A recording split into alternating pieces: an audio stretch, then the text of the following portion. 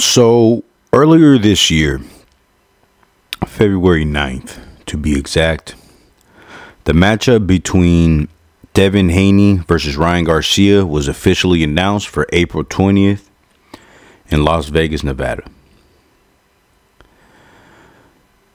Obviously, the fight didn't happen in Las Vegas, but that's neither here nor there.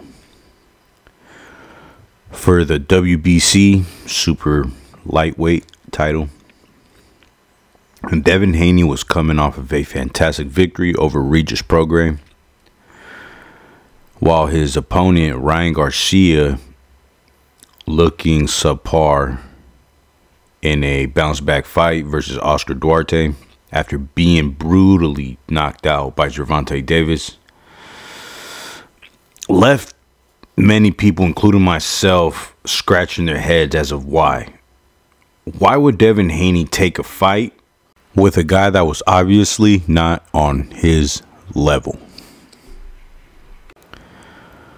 But then I suddenly realized this isn't just, any run-of-the-mill Joe Schmo, any kind of cherry pick. No, this is Ryan Garcia. So I seen what Devin Haney was doing. It was a money grab by the Haneys. It was the most reward for the least amount of risk.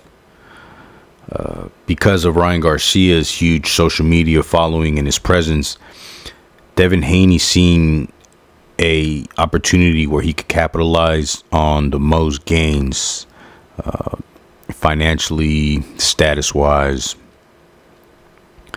But this is where I prove to you guys that this fight was a cherry pick gone wrong. In the super lightweight division, there are 4 different world champions. The IBF world champion Subriel Matias, Teofimo Lopez, the WBO title holder, and at the time the WBA world champion was Rolly Romero, but the WBA has recently switched hands over to Isaac Pitbull Cruz, and finally Devin Haney holds the green belt, the WBC title. Now, at the time, the only guy that was busy at the time and was not available for Devin Haney to fight was Rolly Romero. He already had a fight lined up for March 30th versus Pitbull Cruz. So that left 2 world champions available for Devin to choose from. The WBO champion, Teofimo Lopez, or the IBF champion, Subriel Matias. But Devin Haney decided not to fight either one of those guys. What Devin Haney decided to do was to fight a guy with no belt, who's never been a world champion, has never been successful against top tier competition, Ryan Garcia. And you see, this is why the most dangerous guys to fight are the guys with nothing to lose. Okay? I'll give you an example of what I mean. Ryan Garcia, okay? Why would Ryan Garcia worry about making weight? He has no belt that he fears losing. You know what I'm saying? He has no undefeated record. He doesn't have that to defend either.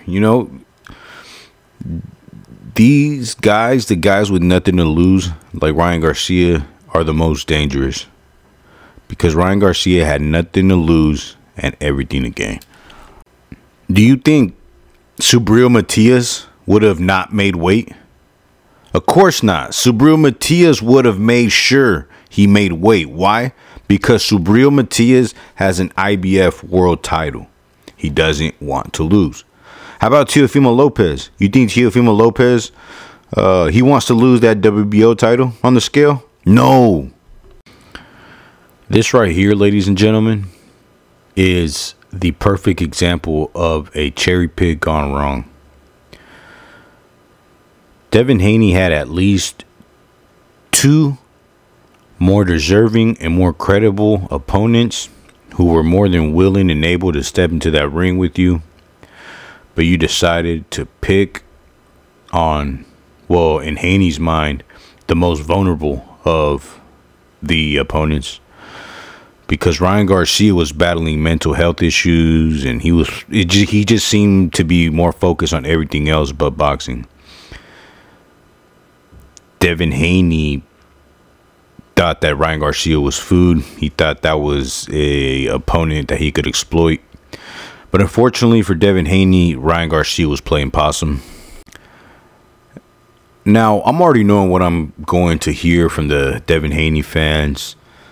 All the excuses like Ryan Garcia was on peds, he's a cheater, etc., etc. So that leads me to my next topic of conversation that I wanted to get to. But first, I want to show you guys this clip. It's about Devin Haney on ESPN. Okay, he's talking about Ryan Garcia cheating, and he also talks about how he doesn't want the rematch with Ryan Garcia. So watch this clip, and then we will break it down afterwards. Interested are you in getting back in there with him again? Honestly, I'm not too interested in it. You know, during the build-up, we've seen a lot of interesting things from him. You know, we've seen his character. We've seen the guy cheat. We see the type of person that he is. I don't see myself ever, you know, getting back in the ring. But you know, I'm a fighter. I'm speaking, you know, right now with how I feel. But we never know what the future holds. My initial thought after hearing those words out of Devin the Dream Haney's mouth, I was like, what the fuck? Yo, you don't want your revenge? After finding out you were cheated?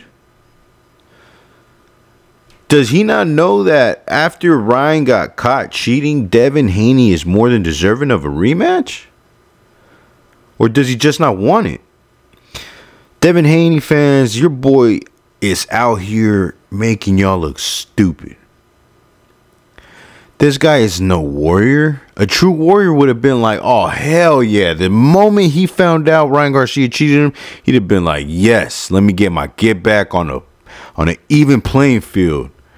You know what I'm saying? Fuck out of here, man. This dude is no warrior. He said he doesn't want the rematch with Ryan Garcia because he's a cheater and because of the type of person that he is. If that's not one of the most sissiest things I've ever heard come out of a boxer's mouth, man, where they do that at, bro? Like, what the fuck? Y'all want to know what a real warrior looks like? This is what a real warrior looks like. Miguel Cotto. When Miguel Cotto fought Margarito was hitting Miguel Cotto in the face with loaded gloves. Had plaster in them shits.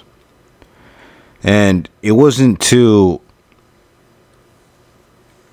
Margarito, before the Sugar Shane Mosley fight, where Sugar Shane's trainer Nazim Richardson found out and exposed Margarito.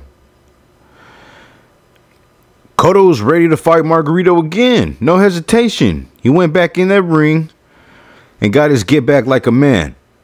And I don't know about you, but I'd rather fight a dude that's on steroids than fighting a guy with fucking concrete in his gloves. It's like brass knuckles. Fuck that. Give me the steroid head any day. I'll fight a juicer before I fight a guy with fucking brass knuckles on. But anyways, guys, that's all I got for this one. Let me know what you guys think down in the comment section. Also want to give a shout out to all my new subscribers, and a special shout out to all the ones that's been rocking with me for a while now. My day ones, thank you for fucking with me. And with that, this has been your boy O-Dog boxing, and I'm out this bitch.